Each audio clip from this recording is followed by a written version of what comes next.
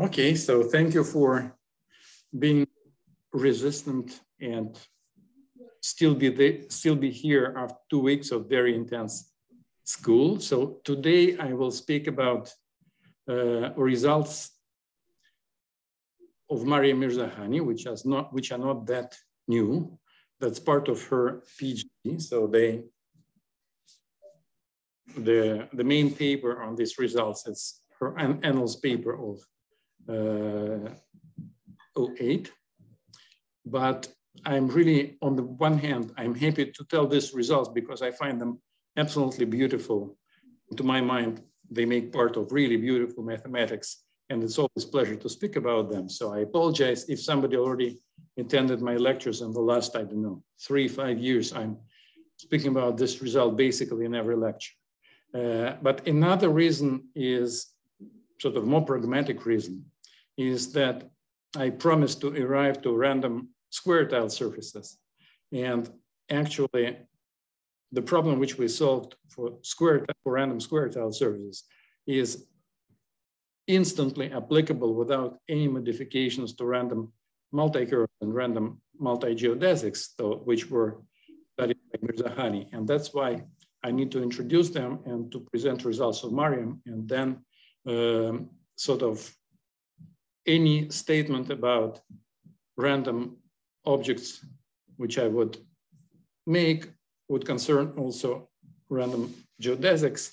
I think that if actually, I believe that if Mariam would be in good health and would be still here, probably we would not need to prove our results because it was sort of in her plans to get this kind of results. Okay, so now, so this is one of the best pictures of Mariam which I know. And now, today I will have to concentrate on interpretation of Riemann surfaces of complex curves really as hyperbolic surfaces. So when we have a surface of genus 2 and more, it admits hyperbolic metric. But if we consider surfaces of genus 1 or genus 0, we can also consider hyperbolic metric on these surfaces, but we're obliged to allow some cusps. If surface has genus more than 2 or more, it may have no cusps or may have several cusps. So these pictures are very schematic pictures of what is hyperbolic metric. Now, what I'm interested in is not hyperbolic metric, but geodesics in this hyperbolic metric. And more concretely, so I'm interested in simple closed geodesics. And the difference is that if you take a sort of a regular closed geodesic on the surface, as soon as it's sufficiently long, it has all chances to have plenty self-intersections. So normally, if you try to construct, if you just launch a geodesic and somehow move a little bit the ends and tighten it so that you get a closed geodesic, it would have tons of self-intersections. In particular, the number of closed geodesics of length at most L grows exponentially in L. It's e power L over L or something. Yeah, it grows exponentially. So, however, if you consider simple closed geodesics, they're very rare among closed geodesics, and this is one of the reasons why it is somehow more difficult to treat them. On the other hand, they are particularly attractive because it is very convenient to cut a surface along simple closed geodesics, along geodesics which don't have self-intersections because the result is, well, is sort of much nicer. So that's why I recall several basic facts about simple closed hyperbolic geodesics.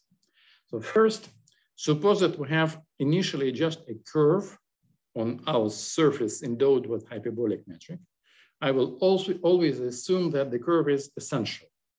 Essential meaning that it And from now on, I always consider simple closed curves. So I never have self-intersections. And I would not insist on it anymore. It would be, in this lecture, it would be always lengthless. So when a curve is essential, I assume that it is not contractible to a small curve encircling some disk or cusp. So for example, a curve which is drawn on the picture is essential because it separates the surface into two pieces. Each piece has more than two cusps, so two and more, in this particular case, three. So if the surface is endowed with hyperbolic metric and you assume that your curve is sort of a string which tries to contract and the surface is oiled and it's easy to contract. So this essential curve would contract to a simple closed geodesic. And the first remark that if the initial curve didn't have self-intersections, so it was, if it was simple curve, so the resulting geodesic would not have self-intersection neither. Morally, because it is optimal and having self-intersection, it's not an optimal way to contract the length. This is not a proof, but this is sort of a hint for a proof. Anyway, this is a fact in hyperbolic geometry. And please don't hesitate to stop me at any point and to ask questions. And for those who are in the audience, you can ask questions in Russian if you wish, and I will translate them to English and whatever. So feel free, and you have to have some advantage because you made an effort to come here directly. Okay, so we, in the lectures of Dimos Vonkin, he already presented as the sort of easiest example of the moduli space of curves, the moduli space M04, where we have CP1, which has sort of unique complex structure and 4 marked points on CP1. Then we can send 3 out of these 4 points. They are numbered, so we can send first, second, and third point to 0, 1, and infinity by a conformal map. And then the only freedom is the 4th point. And when we move this 4th point, we get a curve. And this curve is complex curve. This curve is M04. So one can see exactly the same example as a family of hyperbolic surfaces. And when we move this 4th point, the hyperbolic surface changes the shape. So it has 4 cusps because at every marked point, by convention, our hyperbolic metric has a cusp. And when we move this 4th point, our hyperbolic surface can become sort of more or less bottlenecked. And also we can chop our hyperbolic surface by the simple closed geodesic, which is in the middle of this bottleneck. And we can twist it. And this is another deformation. So there are 2 real parameters, 1 complex parameters. And this is another way to see M2 somehow, another interpretation of M04. This is the family of hyperbolic metrics having exactly 4 cusps on a sphere.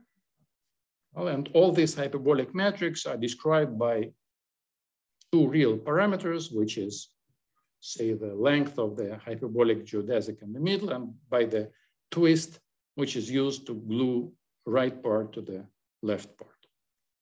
Okay, so this is the way one can view moduli space, and this is the way which I would use in this lecture because say in this context it's more natural. Now,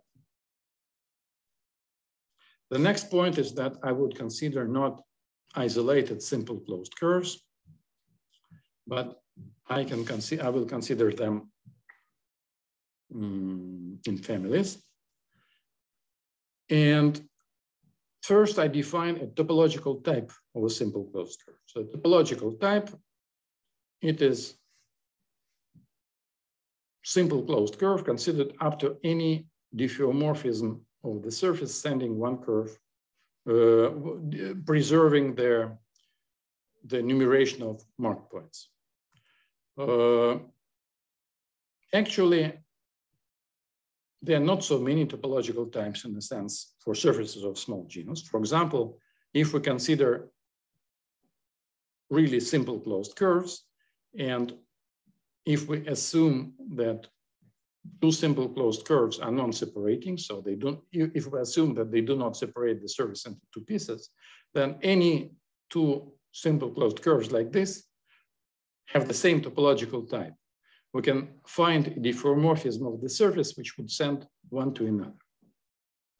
And actually, this is a straightforward corollary of the classification theorem of surfaces, because the idea of the proof is as follows. If we chop, for example, for non-separating simple closed curves, why they all are in this, why all of them have the same topological type. Cut your surface by this simple closed curve. We get a surface of genus G-1 with two boundary components. All surfaces of genus G-1 with two boundary components are diffeomorphic.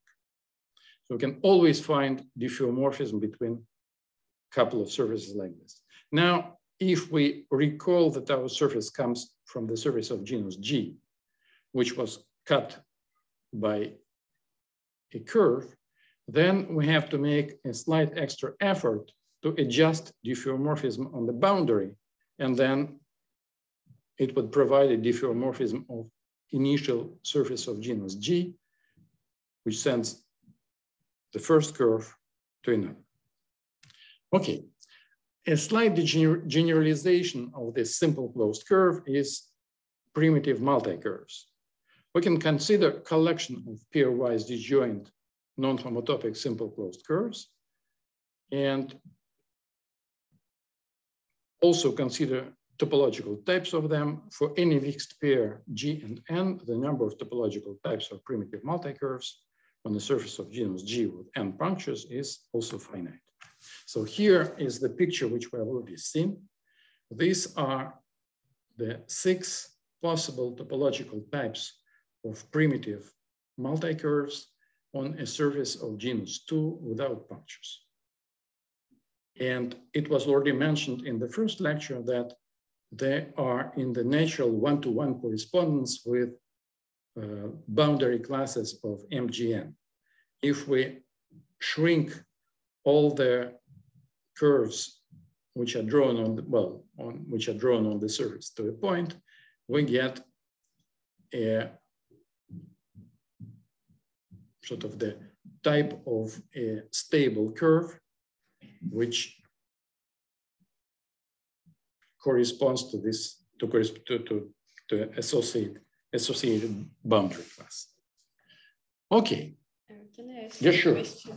Maybe a straightforward one, but here in the middle, we see that there are 2 curves. Mm-hmm. We consider them as one curve. You mean this one? Yes. So for me, this is a single multi-curve. Yes. Okay, so we call it multicurve, and it differs from the left. Yes. One. Okay. Yes.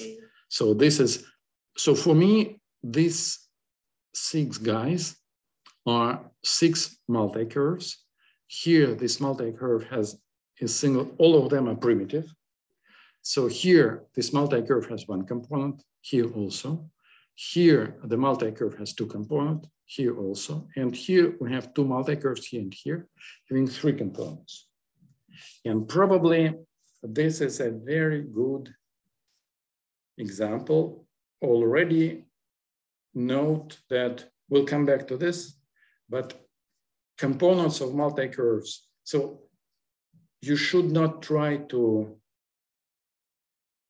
interpret these multicurves as homology classes, because, for example, this component, so, or this component, homologically, this is a 0 cycle. So in homology, you just would not see this thing. It is 0. Also, one cannot interpret these guys as elements of the fundamental group. There is no mark points, there is no base points, so it's really a notion apart, which is very convenient in many situations. And another comment is probably the following one. Let us consider something for example, just a second. Yes. So if I consider this picture, I hope that it is visible on your screens. And if I erase this curve, I will get a primitive multicurve, which is not on the picture. So it would have two components. And the multicurves having two components is this one and that one. So I claim that everything is there. So if I erase the curve which I'm showing, it should be in the same topological type. What remains, I mean, what remains is multicurve having this component and this component.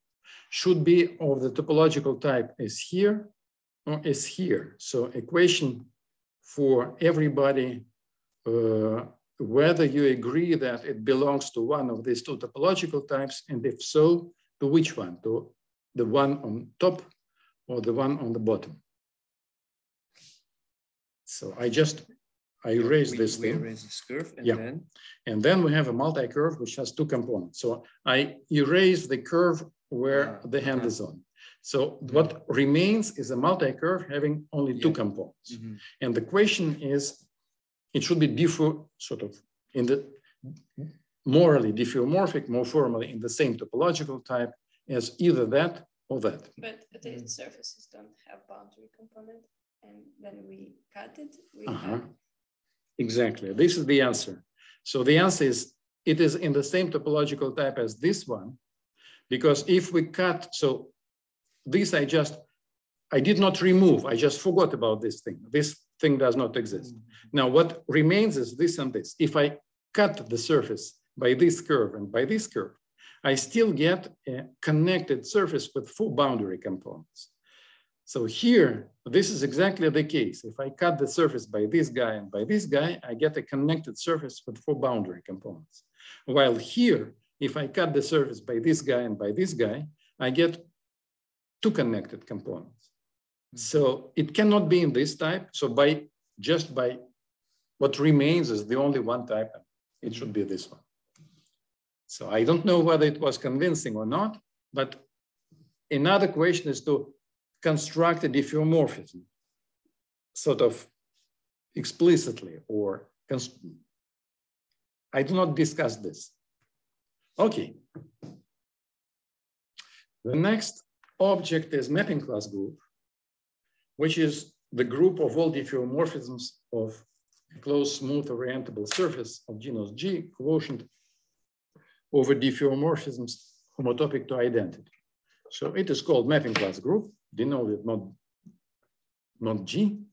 And when the surface has marked points, we consider slight generalization requiring that our diffeomorphisms send first marked point to first marked point, second to second, and so on. So now I arrive finally to something interesting. So here is a portrait of sort of generic multicurve on the surface of genus 2 without cusps. So when you have a true multicurve, it does not resemble at all something which we draw symbolically here or here. It rather resembles a foliation, and unless somebody tells you that all the leaves of this foliation, or rather, to be more precise, lamination, are closed, it's not even easy to see it. So basically, to understand to what topological type belongs a true multicurve, like in the middle picture, you have to call an oracle, which would find appropriate element of the mapping class group, which would apply extremely sophisticated diffeomorphism to your surface and magically would unwrap your very sophisticated multicurve to something elementary. Something elementary is up to multiplicities, is one of the surfaces which we have here. But here, this is the portrait. Here you have portraits of primitive multicurves. A true multicurve might have several components which are homotopic to each other. So you can unwrap this multicurve by sophisticated diffeomorphism to something which would rather look like here. Here we have three components which are homotopic to each other. Here we have another two components which are homotopic to each other, and one extra component. By convention, when we have several, so this is, I did not give a formal definition of the most general multicurve. Here is sort of a, well, not definition, but a picture. We allow a general multicurve to have multiplicities. So usually the convention suggests, instead of drawing three parallel curves, just to write that the curve gamma 1 has multiplicity 3, and that the curve gamma 3 has multiplicity 2. And when we have a general multicurve like this, we can associate to this multicurve the reduced multicurve, where we just replace all multiplicities by 1. The reduced multicurve is on the right picture. So here I think that that would be the right place to say that I'm differential topologist by education. I love homology. And the first homology is wonderful object, but it is great to study closed curves, but it ignores some interesting curves. For example, if we will try to study our multicurve from the point of view of homology, it would not see this middle curve because this is 0 in homology. Now, fundamental group is also wonderful topological object, but it is mainly designed to work with self-intersecting cycles. And if you want to study simple closed multicurves as here on the, just a second, you're very welcome. I think that I have a lecture here for students. I'm sorry. I'm sorry. Okay. Me too.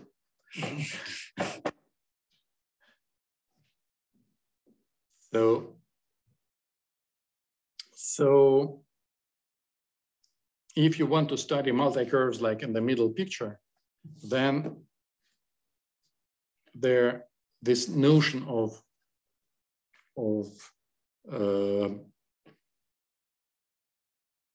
measured laminations and multicurves in the sense of Thurston is in some situations is the most adequate. Okay. Yeah. Is it true that this representation as a sum is unique, or we can have several? So, for example, to make a formal statement, if you have a multicurve on a surface of genus 2, then the way to replace it by an associated reduced multicurve is unique. And the associated reduced multicurve has topological type of one of the 6 surfaces on the picture. And it is also uniquely defined. So in this sense, you can define a finite number of patterns in this way.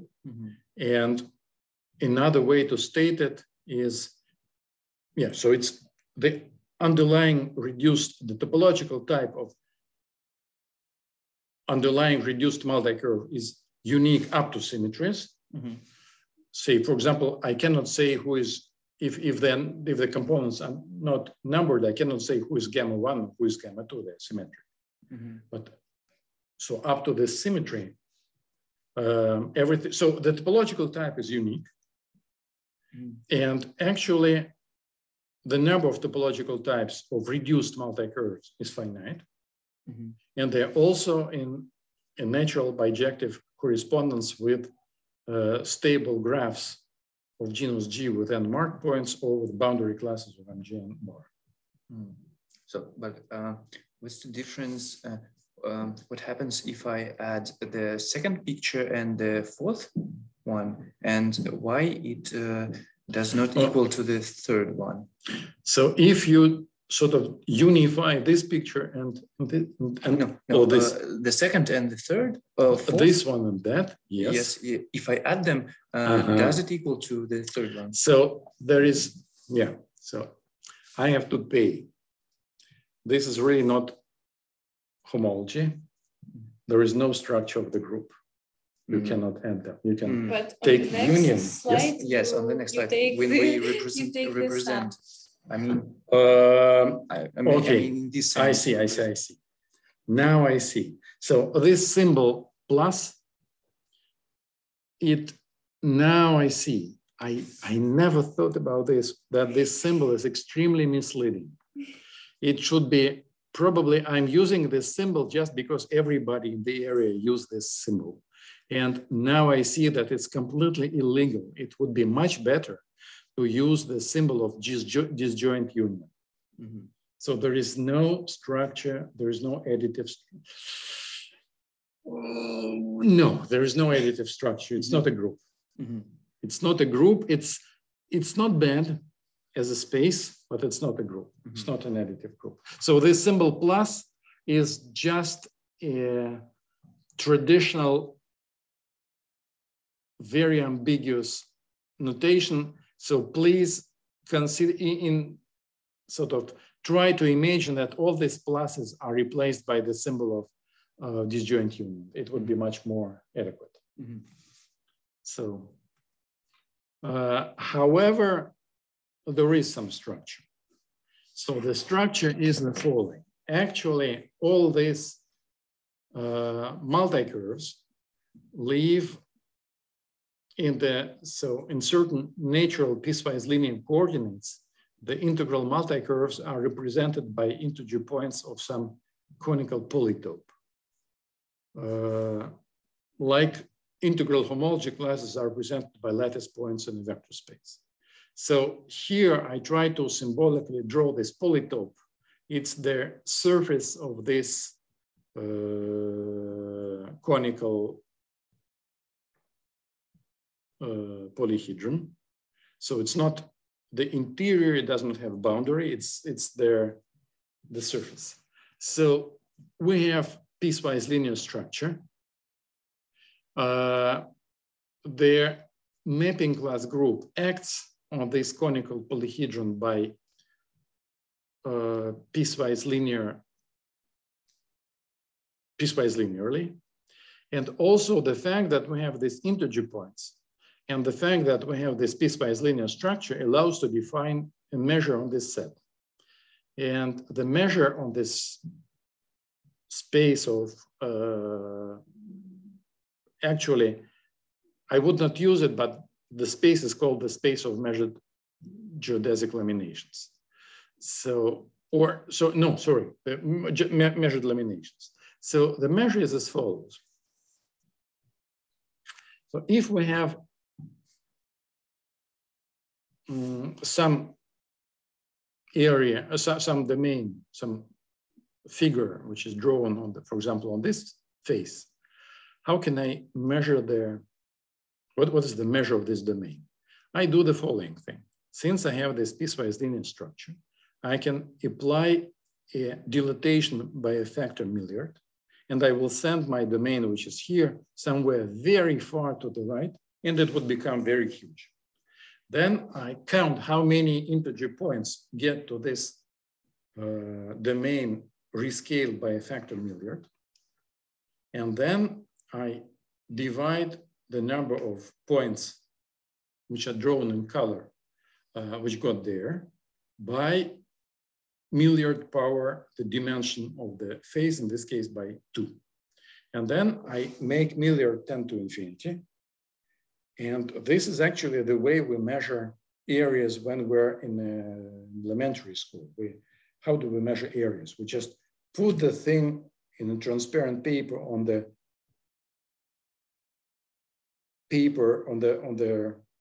how it's called, the ruled paper. It's called, in English, it's ruled paper. In Russian, it's millimetrovka. And then we count the number of points which got inside the figure. Here we do exactly the same, except that now we have this extra tool, we can make dilatation of the thing. So we dilate it, then count the points there, and then count the ratio and use the coefficient which is large and pass to the limit. So we get natural measure, which is called Thurston measure. Good. I admire your patience. This is the last, I hope that this is the last theoretical slide, and then we'll come back to down to earth things. So I gave a hint of the space, which is called the space of measured geodesic laminations, which is denoted by MLGN. It is endowed with Thurston measure. We have action of the mapping class group on this space, and sort of by construction, this measure, the Thurston measure, is preserved by the action of the mapping class group. And the sort of the background important theorem in all this story is that the action of the mapping class group is ergodic with respect to the Lebesgue measure. That is, any measurable subset which is invariant under the mapping class group has measure 0, or its complement has measure 0. So in sort of simple-minded terms, it means that mapping class group sort of, in a sense, mixes our space sufficiently well. It does not let certain domains live separate life. And this theorem is really important in Mirzakhani's count of simple closed geodesics. Now I can arrive to the, so this is the background theorem of this count. I can arrive to results of Mirzakhani. So this is, I like this picture because, well, first, I don't know, it's a nice picture of Mariam. The bald guy on the right is Greg McShane, who somehow implicitly made Mariam enter to this area because the whole story started with when Kurt McMullen, who was advisor of Mariam's PhD thesis, before she started to work on any problem, he suggested to Mariam to read the paper of Greg McShane, where he proved some, at this time, mysterious identity for length of simple closed geodesics on the one-punctured torus, on torus with one cusp. And Mariam, and presented at students' seminar. So Mariam read the paper, presented at students' seminar, but a week later said that it looks like she can sort of extend it. And in 3 months after that, it was not just an extension, but she created a whole beautiful theory. So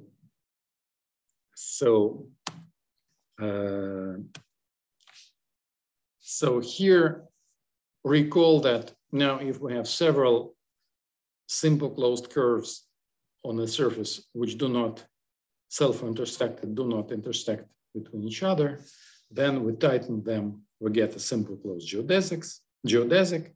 And now suppose that we introduce on our surface a hyperbolic metric, and we want to count how many simple closed geodesics of bounded length, of length bounded by, I don't know, 100 kilometers or 10,000 miles, we can find on the surface.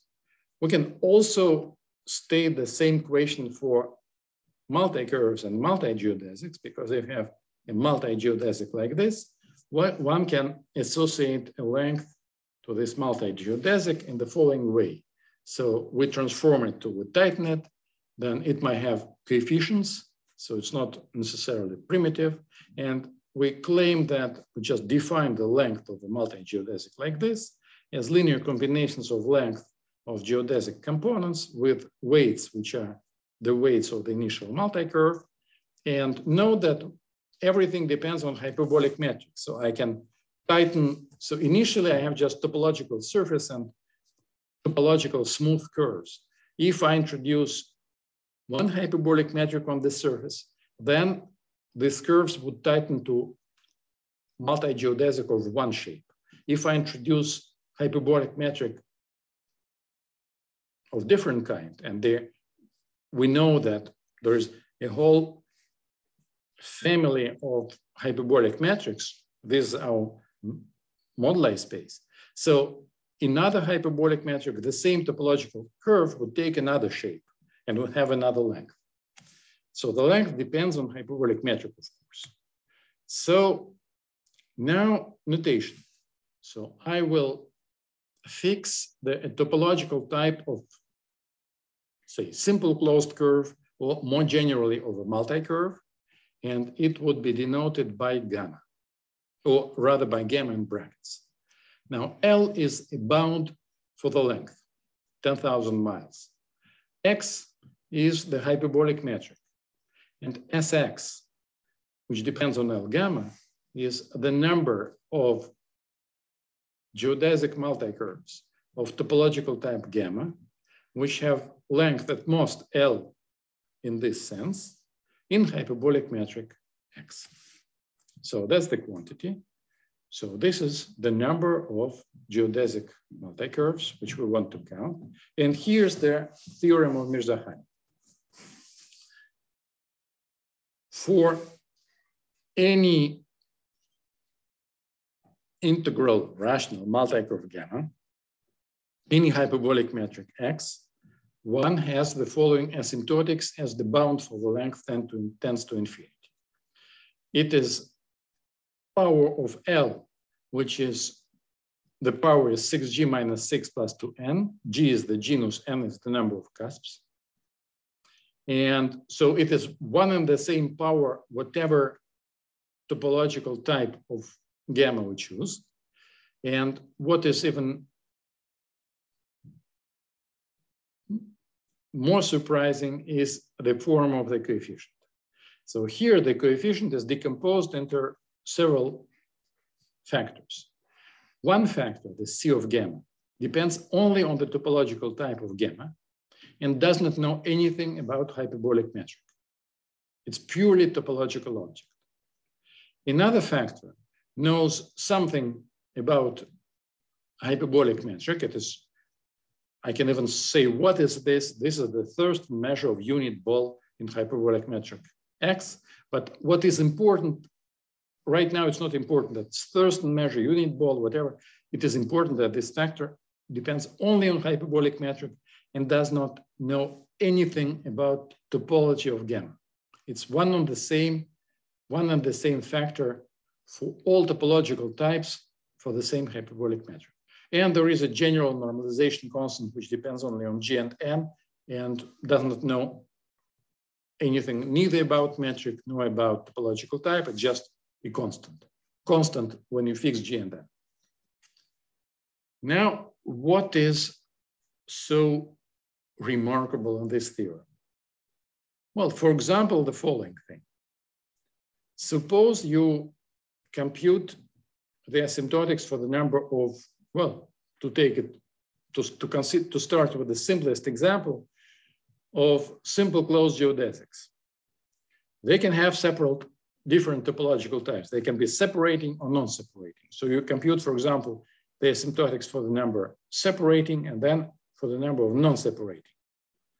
And since the asymptotics is the same power of L, we can divide one over the another and compute the frequency of how often do you see simple closed geodesics of one type, gamma 1, or of another type, gamma 2, on a hyperbolic surface with metric X.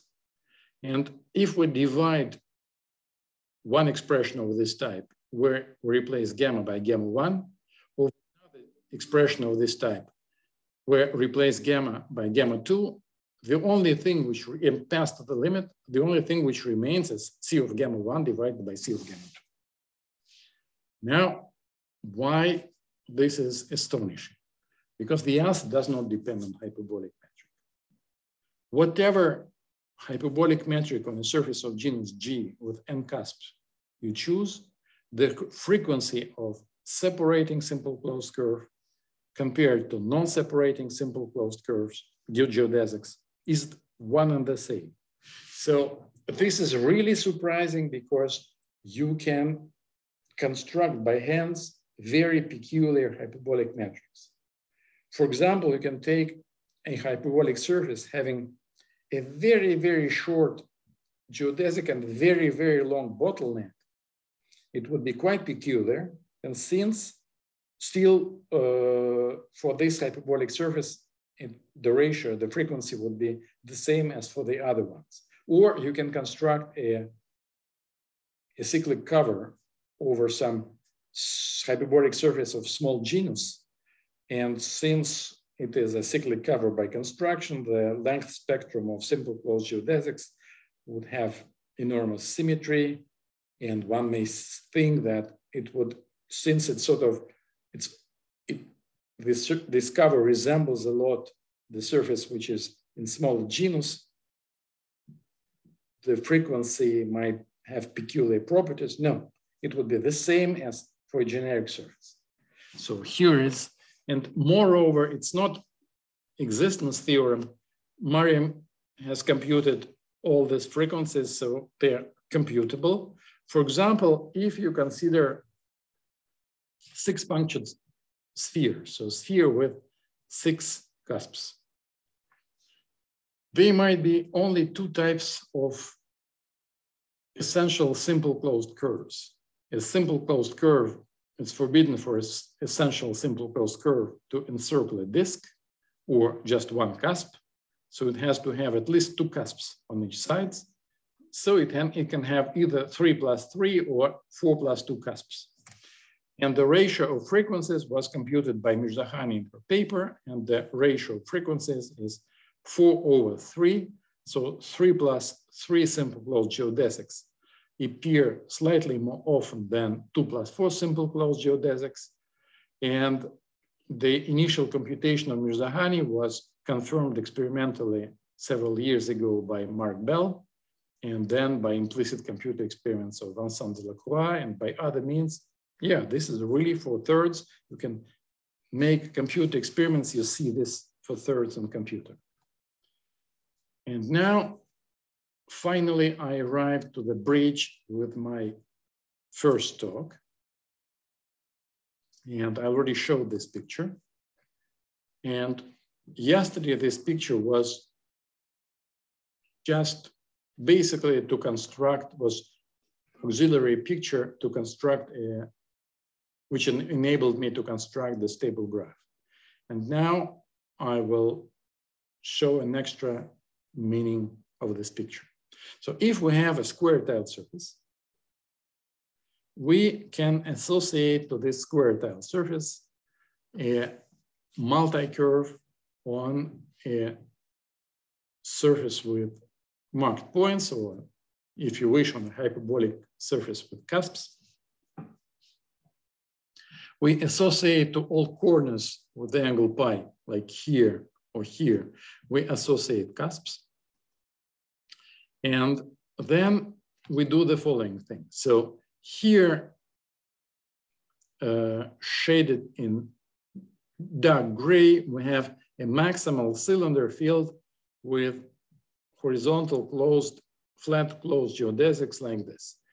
When I go down, at some point, I arrive to this singular points, I have to stop. When I go up, I have to stop here, because if I bypass this critical level, my horizontal closed geodesic, flat geodesic becomes longer. So this is my maximal cylinder.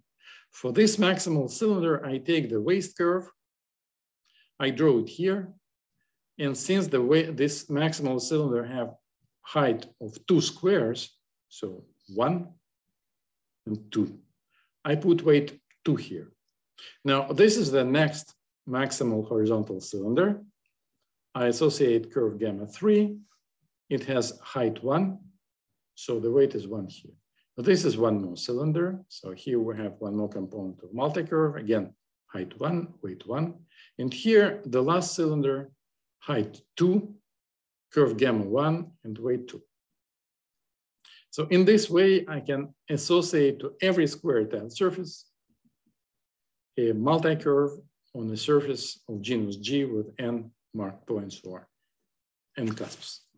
And now I can do the following thing. So by the theorem of Mirzakhani, I can compute frequency of this multicurve on the left, how often it appears among all possible multicurves. I compute this frequency and memorize.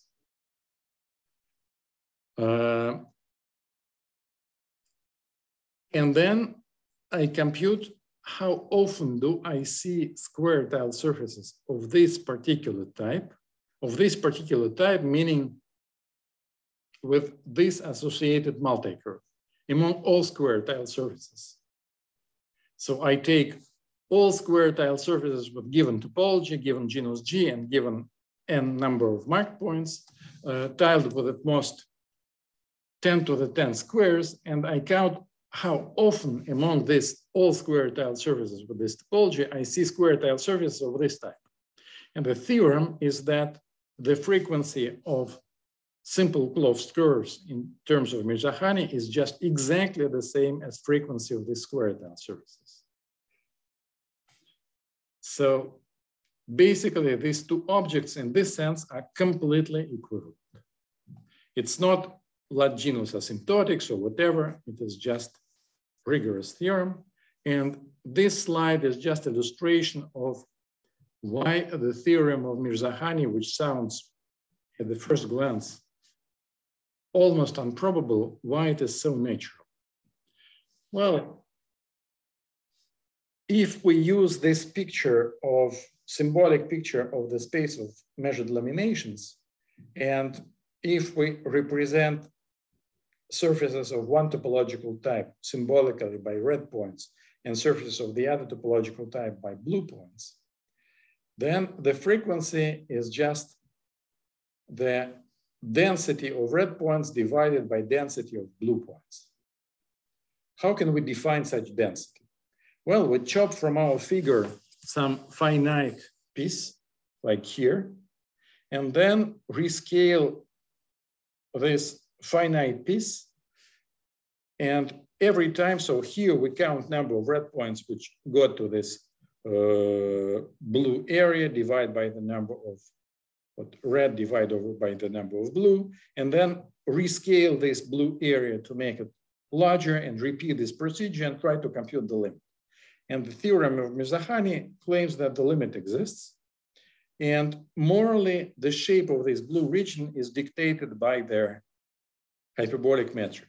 If we choose another hyperbolic metric, then we'll get another region. So the points of the geodesics of length at most, say 100, are in this new hyperbolic metric are represented by this yellow region. If we replace 100 by 1,000, then I have to rescale this yellow region by 10. And I can again repeat the procedure and compute the number of red points, divide by the number of blue points. Then I will do it when I rescale by a factor of 10 and so on, and compute the limit. And clearly, since the collection of red points and blue points do not change, it's just what changes is this artificial region which we use to compute limits. And it is more or less clear that as soon as we use sort of reasonable regions, the density at the end of the story when we compute the limit would be the same. This is only the idea. There are some hidden difficulties and some of them are serious. So at some point, Mirzakhani had to prove some serious estimates in hyperbolic geometry, which allowed to justify interchange of limit and integration with respect to a non-compact space. But the idea is already here. The idea is that when I draw a picture like this without this blue region, dark blue region, shaded region, you can there are plenty of ways to compute the density of red points with respect to blue points. And it would give the same result. And finally, I arrived to the subject of my lecture course. Suppose you have a multicurve as here. So And let's take a random multicurves here. By random, I mean the following thing. It's sort of, it's a procedure. So I consider all, I fix hyperbolic metric on the surface, and I consider all multicurves of length at most 10,000 miles. There is finite number of them because the asymptotics is length power 6g minus 6 plus 2. So here it would be length power 6. There is finite number of multi-geodesics of finite length. And I take one of them randomly. I suppose that all of them appear with the same probability. So I have a finite collection of objects. I take one of this object by random, and I ask, what properties does it have? So, for example, for simple closed geodesics, which one are more frequent, separating or non-separating? If I take more complicated multicurve, the question is, so for example, I consider associated reduced multicurve. With what probability the reduced multicurve slices the surface into 1, 2, 3, etc. They might be up to 2g minus 2 connected components. And what is the probability that this reduced multicurve has just one component, two component? What one should expect from this K, whether it should be small for a random multicurve or it should be large. It varies from 1 to 3g minus 3. And again, I repeat, you have to replace this plus by a symbol of disjoint sum. So all kind of questions like this. We know that, yeah, and then I said that we do it for 10,000 miles. We compute all these probabilities, and then we pass to 100,000 miles, and we recompute these probabilities, and the theorem of Mirzakhani about asymptotic frequencies implies that there are limits, that all these probabilities have well-defined limits when the length tends to infinity, and these limits do not depend on hyperbolic metric. So here is the first question. So what genus 2, whether the simple closed curves, not even multicurves, but simple closed curves of this type or of that type are more frequent? The answer is computed already in the paper of Mirzakhani, and I insist another example with 6-punctured sphere is computed absolutely correctly, but here in this calculation, at some point she puts 2 not in denominator, but in not in numerator, but not in denominator, but in numerator. So if you correct this misprint, you get 1 over 24. And if you remark some forgotten symmetry, you get 1 over 48.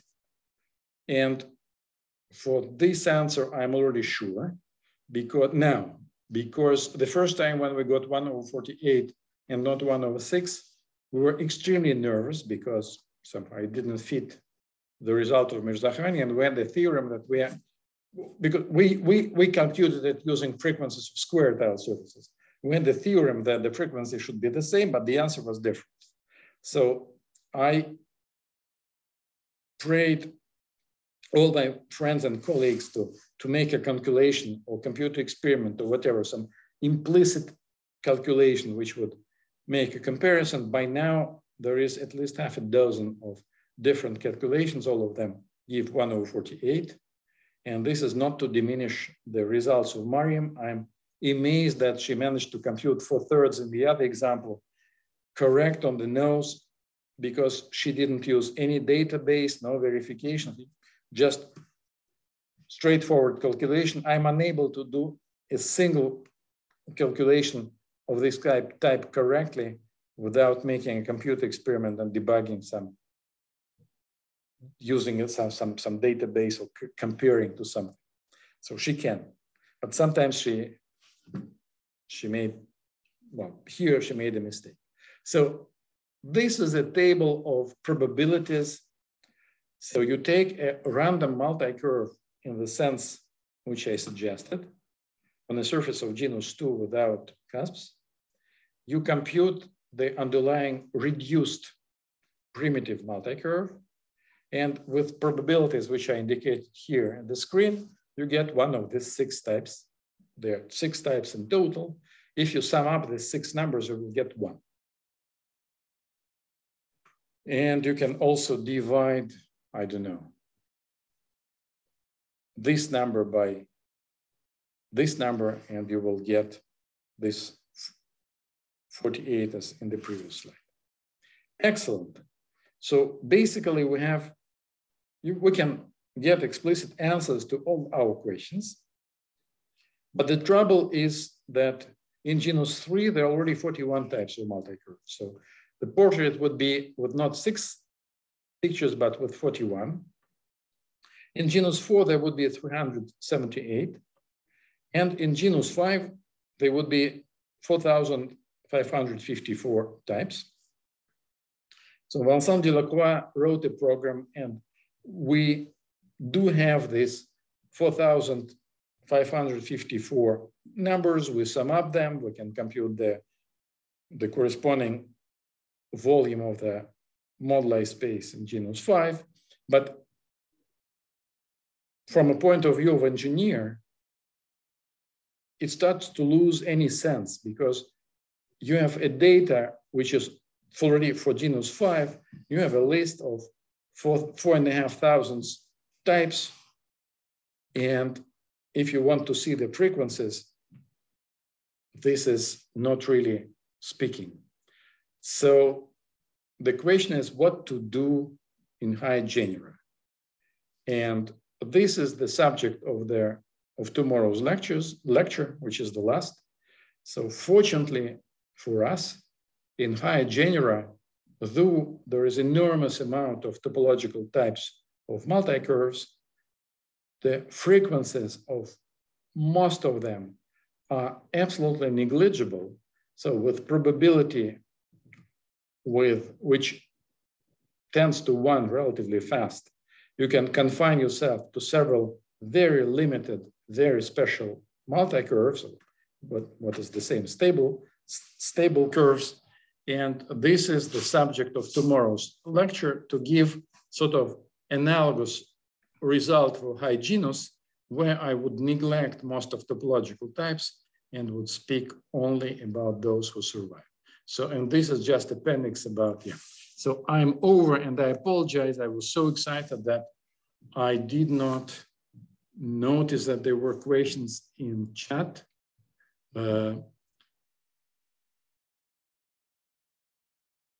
Okay, yes. So there is some structure, yeah. But yeah.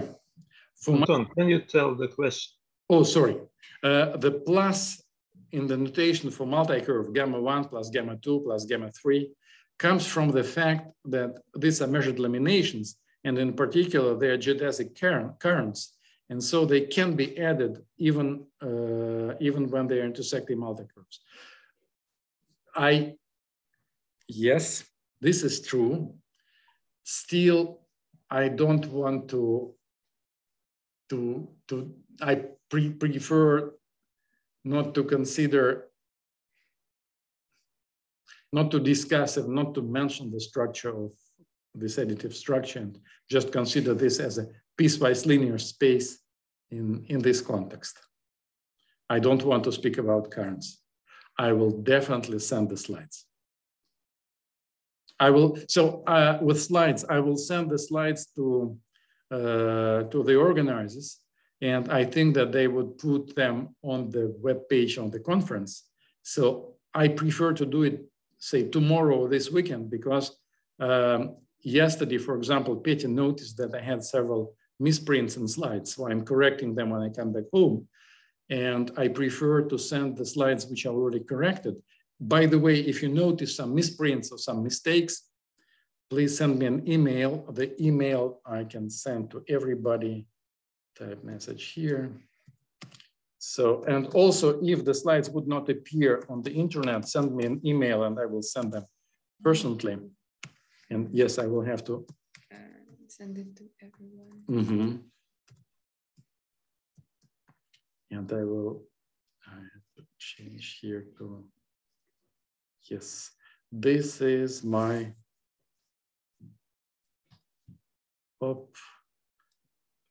and there is one more question. The simple closed geodesics growth rate for G equal to 1 to G equal to N equal to 1 was originally due to McShane-Riven. Also, Greg sometimes denies that this is due to him because he used Zagier's analysis to derive this. Absolutely, and yes, I didn't mention some names. For example, there, the lower and upper bound with length power 6g minus 6 plus 2n with two different constants. So as far as I remember, the fact that the growth is bounded with the same power, but with a priori two different constants was obtained much earlier. Well, not much earlier, but somehow several years earlier by part was obtained by Igor Rivin, and also there were results of, as far as I remember, of Caroline series, and something was also proved by Mary Rees, and I had to prepare the historical part. I'm starting to forget it, but absolutely, Mariam's results did not grow up from nowhere. So they were already, some stuff was known, but still this most general theorem for arbitrary G, arbitrary N with constant, which has this beautiful structure, which is split it into topological part, geometric part, and some global normalization thing. I find this result absolutely amazing, especially for PhDs. Are there any further questions?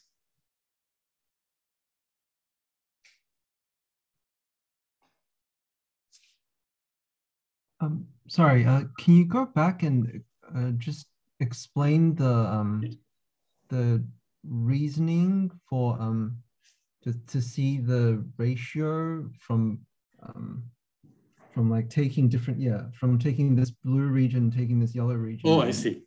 And So explain. Okay, the naive one. This is the idea. This is only this is only the idea, and there are several things which I am intentionally hiding under the carpet. So the idea is that suppose, let's forget about this picture. Let's consider the model case, which is actually meaningful because it corresponds to M11. And the model case is as follows. Consider the integer lattice in the plane R2 and consider primitive points of this integer lattice. Primitive points meaning that you have X coordinate, Y coordinate, both are integer, and I consider only those points where the greatest common divisor of X and Y is 1. These points are primitive. So this is not a sublattice in the sense of abelian group, by no means. However, note that this space is SL2Z invariant. This is important because this set has a well-defined density among all integer points. If you take an integer point in a play by random, then the probability that its X and Y coordinate are have no common divisors is 1 over zeta of 2, it's 6 over pi squared. And more formally, it means the following. Choose any reasonable shape. You can choose a disk centered in the origin or an ellipsoid and an ellipse. And then if you would start to dilatate this shape and compute the ratio of how many primitive points got into the dilated shape divide by how many integer points got into dilated shape. Then when sort of the radius, the size of your shape tends to infinity, then the limit tends to 6 over pi squared.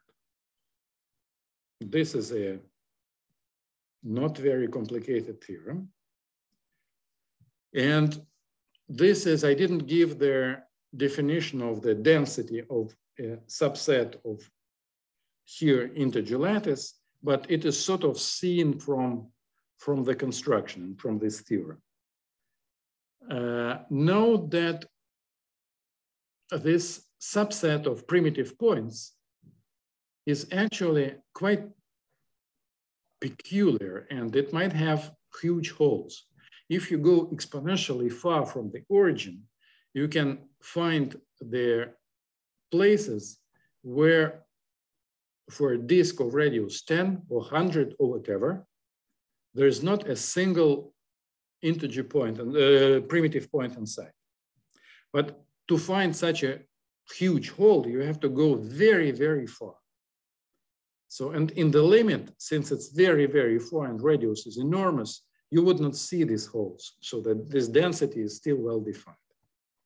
So when I say that the density is well defined, I mean that you can choose a disk and then dilate it or ellipse or whatever, and the limit would not depend. Here, I claim that this is true also, that this density is sort of intrinsically defined, that do not depend on the way we compute the limit. So do not depend in the way which we, on the figure, on the figure which we use to compute the limit. We can choose this figure and then dilate it by factor 10, 100, 1,000, and compute the limit of ratio of number of red points over blue points. This is one thing. And you can use this shape, which is slightly different, and make it 10, 100, 1,000 times larger and compute the ratios and pass to the limit, you would get the same answer, which is analog of this 6 over pi squared. Now, I am using this implicitly, the ergodicity of the action of the mapping class group. This is one thing.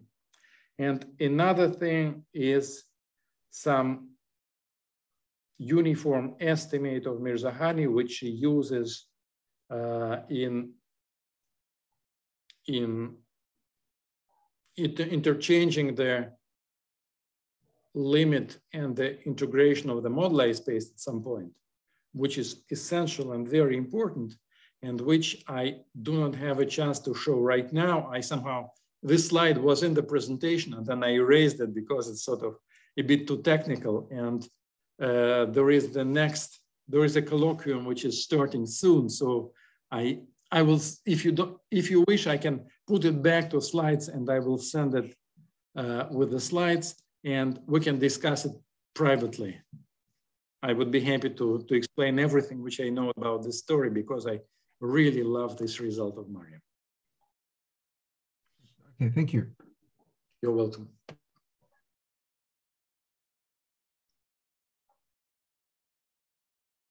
So if there are no other questions, then let's meet tomorrow. Yeah, and I will speak about a similar question like here on this slide, and well, about this kind of questions, except that instead of surface of genus 2, I will consider surfaces of large genus.